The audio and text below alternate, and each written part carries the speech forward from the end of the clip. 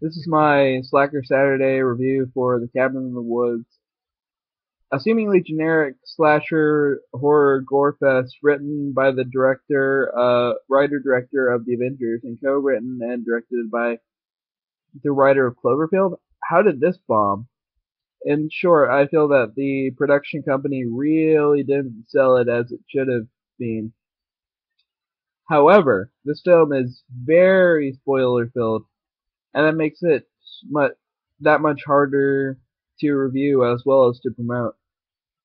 The film is very much a meta satire on horror films in general, and in that sense, it's hysterical. Although, as Scott Pilgrim and even The Expendables to some extent has proven, it's hard to sell a big film that fits one niche or demographic: video gamers, action dorks, etc. So, what worked about this film?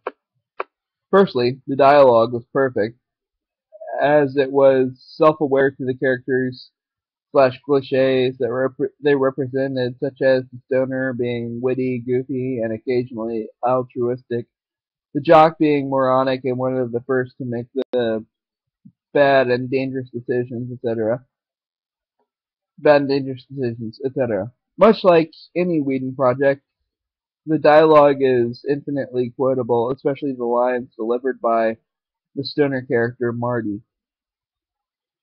The self-awareness is also a very welcome treat, being able to be the best meta comedy in my mind since Shaun of the Dead. Finally, the action and kills are both intense as well as effective. Although the film isn't scary per se, that's not the point of the film. The point of the film is to entertain, and like most Whedon projects, it does that and far more. So, what does this movie do wrong? Honestly, in my opinion, not much.